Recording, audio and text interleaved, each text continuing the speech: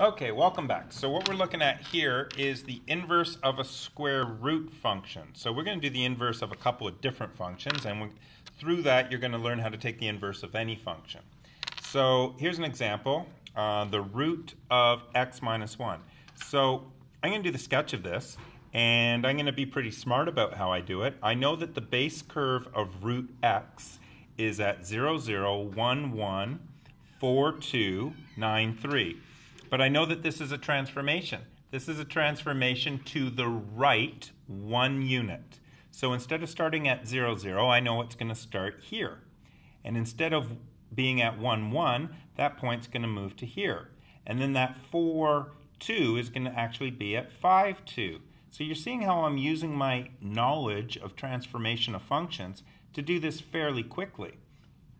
So 0, comma 1. And then this one is going to be 2, comma 1, and this one's going to be 5, comma 2, and so on and so on. So because my base curve was moved 1 unit to the right, and I happen to know what the base curve is fairly accurately. Let's see what we want to do here. So sketch the graph of f of x and its inverse. Well, I've sketched f of x. F of x is right there. Now the inverse is going to be reflected in the line y equals x. So the line y equals x runs through 1, 1, and 2, 2, and 0, 0, and I can put that in here. There it is there, y equals x. It's that line, and then we're going to reflect this in that line. And that reflection, I know, is going to deal with, if I talk about it in terms of point notation, it's going to take x comma y to y comma x. So this 0, 1 point right there, if I label it down here, it's a little bit better. If I 0, 1, what was I thinking? It's 1, 0. Sorry guys, I had it right the first time. So that's 1, 0, 2, 1, 5, 2, and they're going to be reflected. So it's actually going to be 0, 1. So this point gets reflected over this line. 2, 1 gets reflected to 1, 2. So that's reflected over this line. 5, 2 gets reflected to 2, comma 5. And it looks like this. So there we go. So this is our inverse of f of x, and this is our f of x.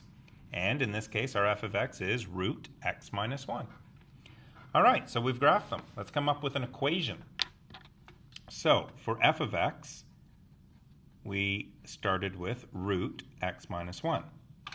So what we do is we we rewrite it in terms of x's and y, so that, whoa, I'm losing it today. That is actually not there. Let's get rid of that. Oh, that's not working. Let's see here. There we go. So we changed the notation here from f of x to y. We're now going to interchange the x and y's. And now what we need to do is isolate for y. So this was interchange.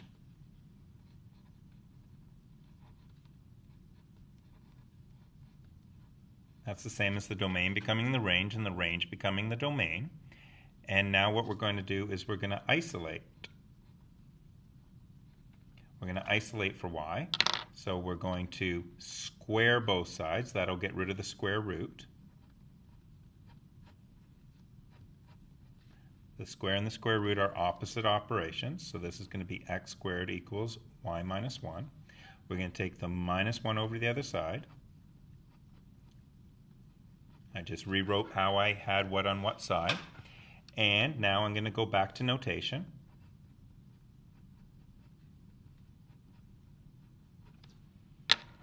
So this was isolating for y.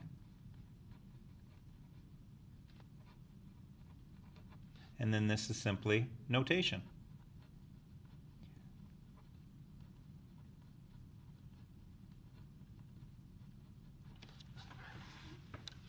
And this is the equation of this. Now, some of you should be looking at that and saying, this is a parabola. This is a parabola that has been moved up 1. So it actually should have 2 sides to it, and it obviously doesn't. Okay, because the reflection of this, original f of x only has one arm here. So now we got to talk about something. We got to talk about the domain and range of the original function. The original function has a domain of x such that x is greater than or equal to 1, and x is an element of the real numbers. And it has a range such that it's y such that y must be greater than or equal to 0, and y is an element of the real numbers. That is the domain and range of this.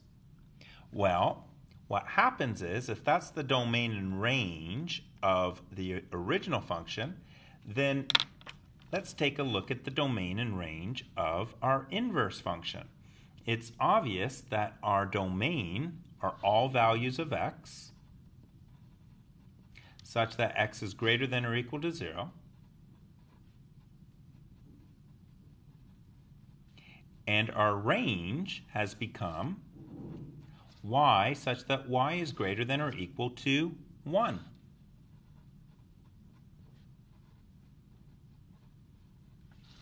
So what's happened is, if you notice that our domain restrictions and our range restrictions for our original function have now changed places. Since we had a domain x greater than or equal to 1, we have a range down here of y greater than or equal to 1. I have a range up here of y being greater than or equal to 0, which gives me a domain down here of x being greater than or equal to 0. So this is another example of that domain range changeover. So the domain of my original function is the range of my inverse function, and the range of my original function is the domain of my new function. And in class, we've sort of seen that with the mapping notation. When I show you that you have a function f of x, and this is the domain of f, this is the range of f, and going the opposite way, this would be the inverse function, and this turns out to be the domain of the inverse function, and this turns out to be the range of the inverse function. Okay? So kind of interesting what's going on here. So because this guy had a restricted domain, this equation will have a restricted domain and range. The domain becomes the restricted range, which is x is greater than or equal to 0, which means this is, in fact, the equation for the inverse. The only thing you have to remember is it's going to have a restricted domain. It's only allowed to be for x greater than or equal to 0. So for all values of x greater than or equal to 0, we follow this equation and we get this graph. So if I was to put in 0, 0 squared plus 1 is 1. If I was to put in 1, 1 squared plus 1 is 2. If I put in 2, I get 2 squared is 4 plus 1 is 5. And there you go. And we're not allowed to put in any values of x that are less than or equal to 0 because this has a restricted domain and range. There you go. Kind of interesting. Let's try the next one. I've got a quadratic, x squared plus 2. Let's sketch it. Well, we know that the original function would be here, 0, 0, 1, 1, 2, 4, but that original function is being shifted up too, so I can probably save myself some time. Instead of drawing the base function, I can go straight to, instead of 0, 0, it'll be 0, 2. Instead of 1, 1, it'll be 1, 3. Instead of 2, 4, it'll be 2, 6. So it's actually going to be here. This is the function f of x equals x squared plus 2. Now we want to sketch it in the same axis. It's got to be reflected in the line y equals x. There's your line y equals x. We need to reflect it. So imagine taking the paper and folding it along this line. It would see that would fold over like this, so the whole thing's going to come over. We can do so by moving points if you want, just to make sure that we know what's going to happen. You know that the transformation is simply y comma x. So 0 comma 2 will become 2 comma 0. 1 comma 3 will become 3 comma 1. 2 comma 6 will become 6 comma 2. Negative 1 comma 3 will become 3 comma negative 1. And negative 2 comma 6, if I change these, will become 6 negative 2. And here is your inverse function.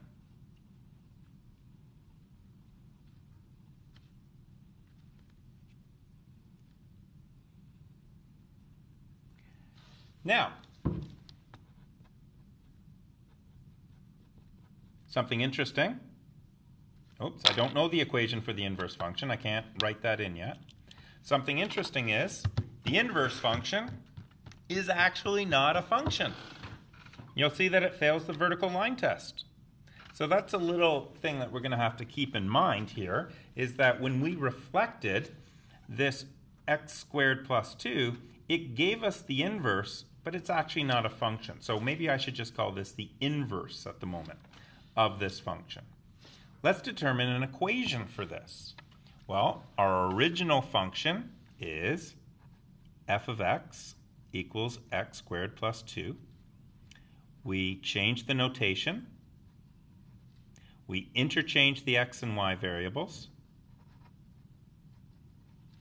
And we isolate for y. So we bring the 2 over to the other side. How do we get rid of a square root? A square? We square root.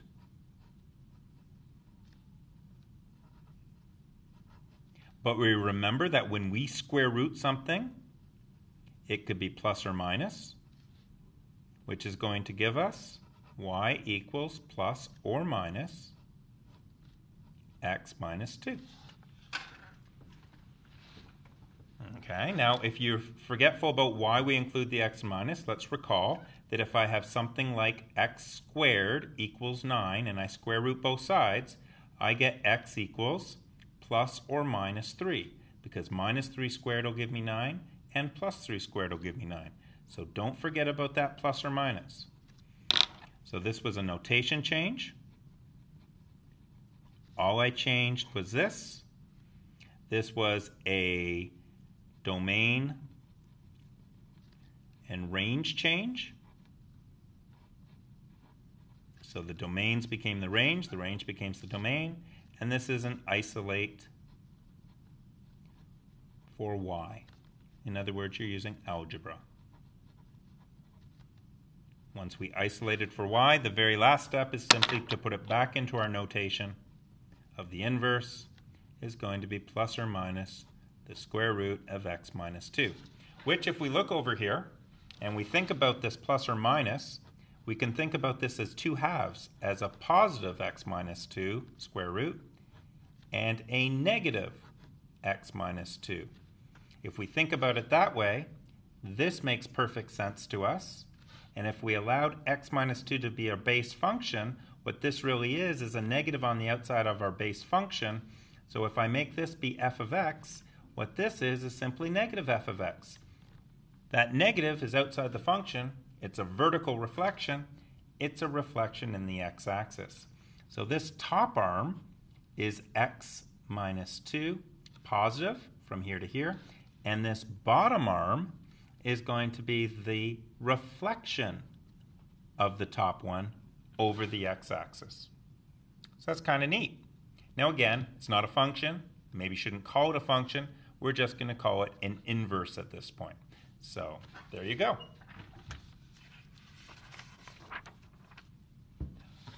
We have another example here for 181. I'm going to stop the video just in case I make a mistake, and I don't have to start from the very beginning.